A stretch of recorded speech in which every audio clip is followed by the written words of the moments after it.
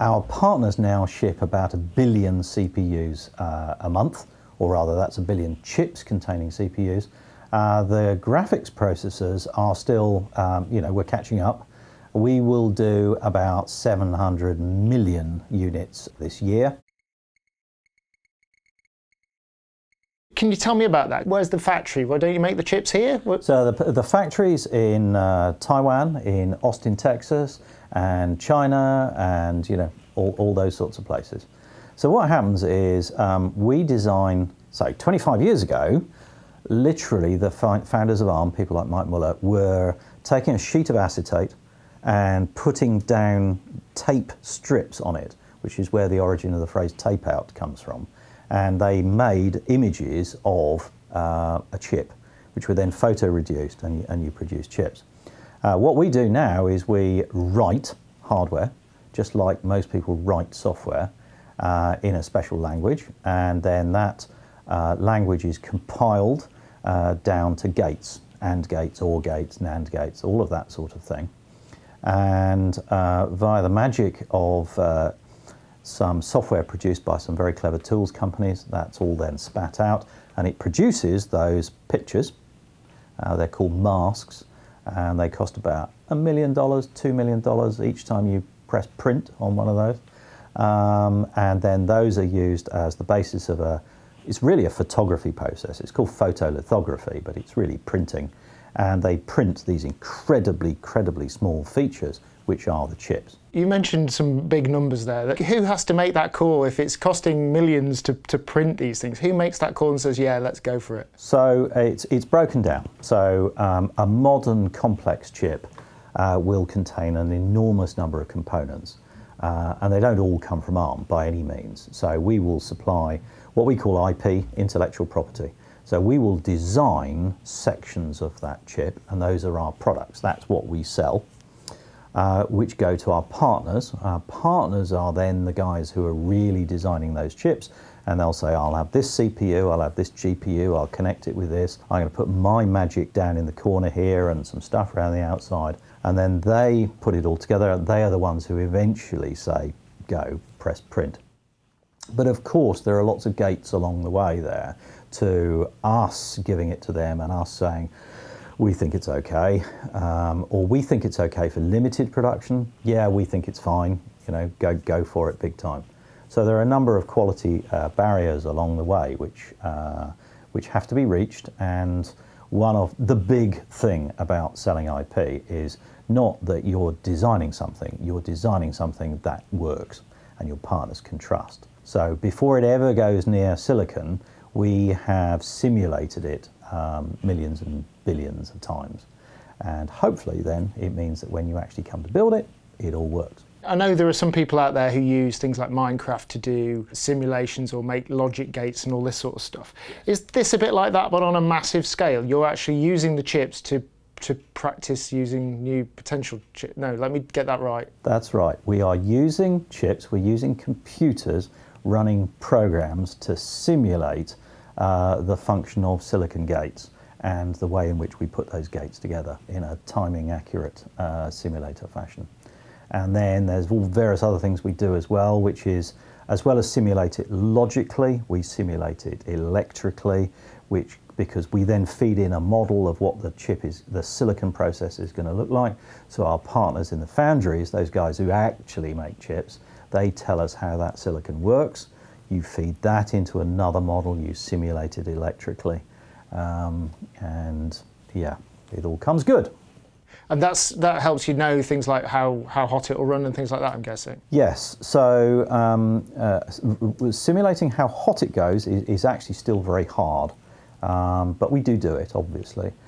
Simulate how fast it will go is easier, and simulate whether it will be correct, if the answer is 1 or 0, is essential, and we work on the basis of that.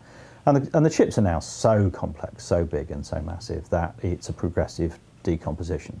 So we will simulate very small blocks. When you get that correct, you put those blocks together, you make a bigger block. When you see that's correct, you put those together, and finally you get a GPU. and then you put that together with a CPU and some memory and some interconnect, and you simulate that, and then you give that to the partner, and he puts more stuff on, and he simulates that, and eventually, if he's feeling bold, he says, yeah, get my checkbook out. For our audience who don't know what a checkbook is, that's something that old people used to spend money with. So we make some IP blocks. There'll be other companies making some IP blocks. Then you sell it to a company that is making chips, and they'll have some of their own IP.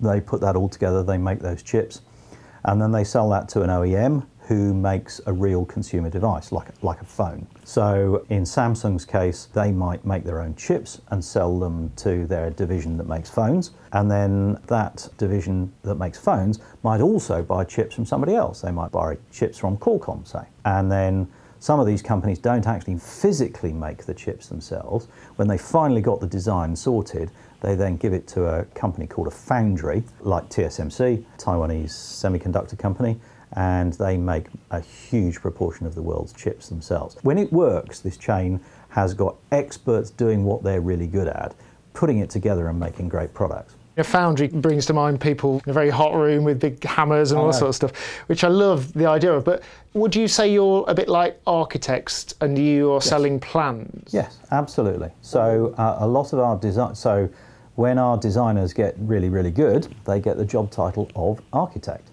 And yes, sometimes when you go to other countries, your business card gets translated into man who builds houses.